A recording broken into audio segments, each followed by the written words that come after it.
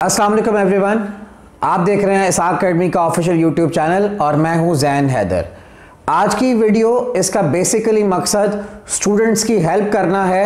मैं देख रहा हूं कि स्टूडेंट्स ख़ास तौर पे जब से कोरोना वायरस से रिलेटेड क्राइसिस आया हुआ पूरे मुल्क में, बल्कि हमारे मुल्क में तबाही नहीं मची बल्कि पूरी दुनिया में तबाही मची है। मैं देख रहा हूँ स्टूडेंट्स बहुत ज़्यादा परेशान हैं, चाहे वो स्टूडेंट्स 9th के हों, 10th के, first year, second year, BA BSc MA MSc हो या ECAT के लिए पेयर होना चाह रहे हैं, MD CAT के लिए, सब बहुत परेशान हैं। उस परेशानी की बेसिक वजह सब स्टूडेंट्स का सवाल है कि पेपर्स कब होंगे, ऑनलाइन होंगे, नहीं होंगे, कैंसिल होंगे, प्रमोशन होगी तो जो रिपीट कर रहे हैं रिपीटर्स का क्या बनेगा। इसमें बहुत डिटेल से पहले वीडियोस बना चुका हूं। जो बच्चे प्रमोशन की बात करते हैं वो सिर्फ अपनी बात कर रहे होते हैं, वो ये ज़हन में रखें कि यहाँ पे सप्ली के स्टूडेंट्स का क्या होगा। अगर आप कह रहे हैं कि आपको सिर्फ पास कर दिया जाए तो प्रॉब्लम ये है कि अगर बोर्ड सबको पास कर दे तो पास तो आप हो गए, तो आगे मेरिट किस तरह से बनाया जाए। सबको क्या 30-30 नंबर दे दिए जाएं, 33-33 नंबर दे दिए जाएं, या 60 नंबर दिए जाएं, 75 नंबर दिए जाएं, कितने नंबर दिए जाएं। मकसद सिर्फ पास करना नहीं है, बोर्ड के लिए और बहुत बड़े मसाइल हैं जो उसको आप सोचने हैं। और बोर्ड कोई भी फैसला बिल्कुल वैसे ही नहीं ले लेगा, उसको सब स्टूडेंट्स के बारे में सोचना है। उसको उस स्टूडेंट्स के बारे में भी सोचना है जो रीअपीयर हो रहा है, जो 9वीं 10वीं के इकट्ठे एग्जाम्स दे रहा है, या फर्स्ट ईयर सेकेंड ईयर इकट्ठे एग्जाम्स दे रहा है, या जो MD CAT रिपीट कर रहा है, या किसी के सप्ली के एग्जाम्स हैं। तो किसी भी एक क्लास के पेपर कैंसिल कर देना मसले का हल नहीं होगा। मैं देख रहा हूं ट्विटर पे टॉप ट्रेंड बना हुआ है कि पेपर्स कैंसिल कर दिए जाएं। बिल्कुल करंट सिचुएशन में मैं स्टूडेंट्स के साथ हूं और मैं समझ सकता हूं कि आपके जज्बात क्या हैं, कि आप चाह रहे हैं कि पेपर्स कैंसिल कर दिए जाएं। वो आप इसलिए कह रहे हैं कि आपकी तैयारी बिल्कुल नहीं हो पा रही, और ये इसमें एक हद तक सदाकत भी है क्योंकि बोर्ड अब तक फैसला नहीं कर पा रहा। बट बोर्ड का प्रॉब्लम यह है कि गवर्नमेंट की तरफ से कोई क्लैरिटी नहीं आ रही, और गवर्नमेंट का प्रॉब्लम यह है कि सिचुएशन वाजिया नहीं हो रही कि लॉकडाउन कब तक एक्सटेंड किया जाए। कोरोना वायरस की जो उससे अमवात हैं वो दिन ब दिन बढ़ती जा रही हैं, सिचुएशन वर्स्ट से वर्स्ट होती जा रही है। लेकिन लगता यह है कि मई का एंड और जून का जो फर्स्ट वीक होगा उसमें सिचुएशन जो है वो जून के फर्स्ट वीक तक बेहतर होना शुरू हो जाएगी। और रिसेंटली सिंगापुर का जो इदारा है उन्होंने कुछ एनालिसिस किया, कोरिलेशन, रिग्रेशन, और उससे काफ़ी उन्होंने एनालिसिस से कुछ डेटा इकट्ठा किया। उस पर उन्होंने अपडेट भी दी कि उम्मीद है कि पाकिस्तान में 8 जून तक 97% जो एरिया है वो कोरोना से पाक हो जाएगा। पूरी तरह से कोरोना से हम निपटने के लिए वो तो डेफिनेटली 6 महीने, साल भी लग सकते हैं, लेकिन हमें देखना यह है कि हम सिचुएशन कंट्रोल कब तक कर सकते हैं।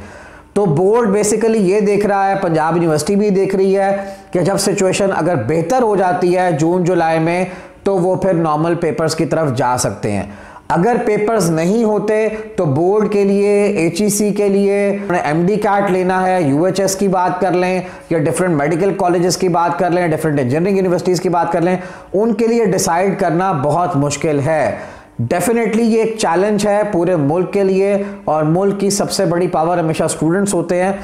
तो बेसिकली मेरा मैसेज आपको ये है कि आपने डरना नहीं है, आपने परेशान नहीं होना, आपने डटना है। आपकी ज़िंदगी में और बहुत सारे क्राइसिस आएंगे, आपने क्राइसिस से लड़ना सीखना है।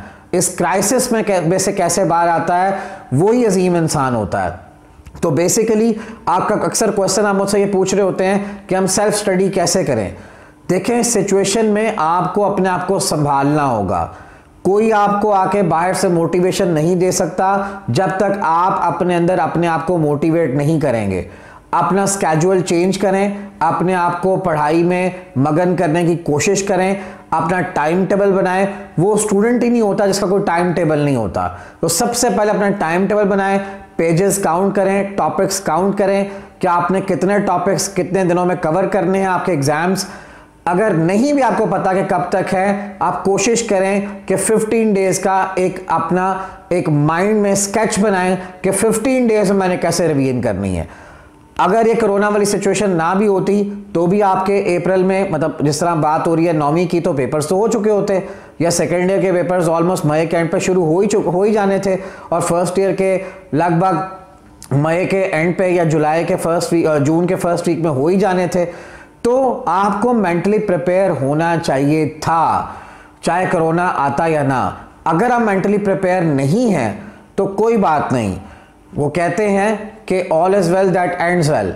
तो अभी भी चांस है, पूरी जान मारें, अपना टाइम टेबल सेट करें। सहरी के बाद अगर फजर पढ़ के आप सो जाते हैं कुरान पाक वगैरह पढ़ के, तो कम से कम अफ्तारी के बाद से अपना टाइम टेबल सेटल करें और सहरी तक लगातार पढ़ने की कोशिश करें। उस पर डेफिनेटली ब्रेक्स लें छोटे छोटे, ताकि आप उसको मैनेज कर सकें। इसके अलावा आपके कोई भी सवालात हैं वो आप कमेंट्स पे पूछ सकते हैं। हमें इंस्टाग्राम पे फॉलो करें, यूट्यूब पर जिन्होंने हमें अभी तक सब्सक्राइब नहीं किया वो सब्सक्राइब करें, ताकि आप तक लेटेस्ट अपडेट्स हम लाते रहें। याद रखें, इस चैनल पे कोई भी खबर एग्जैजरेशन से या कोई सेंसेशनलिज्म से नहीं फैलाई जाती। हम कोशिश करते हैं कि आप तक इंतहाई ऑथेंटिक जो है वो खबर पहुंचाई जाए। मैं ये नहीं कहता कि सबसे पहले हमने खबर पहुंचाई, लेकिन मैं ये ज़रूर कहता हूं कि आप तक बिल्कुल बावसूख ज़राए से खबर, आप तक सबसे सच्ची खबर हम पहुंचाते हैं। Thank you so much. अल्लाह हाफिज़।